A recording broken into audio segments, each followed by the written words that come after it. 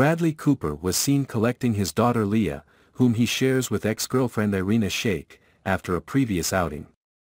Cooper, who is currently in a relationship with model Gigi Hadid, opted for a casual look, donning dark pants paired with a gray and green button-up sweater. He accessorized with a green beaded necklace adorned with the word "Magic" in white letters, likely crafted by his daughter.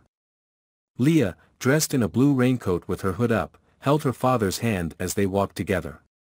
Cooper was seen sporting a relaxed appearance, characterized by a scruffy beard and slightly disheveled brown hair. Donning dark aviator-style sunglasses and Nike sneakers, Cooper navigated the city streets following an earlier outing where he braved inclement weather in a raincoat.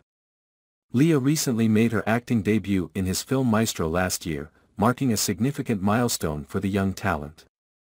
Meanwhile, Cooper's relationship with model Gigi Hadid has been described as thriving by sources close to the couple. Despite their respective careers and co-parenting responsibilities, both parties are reportedly enjoying a harmonious dynamic.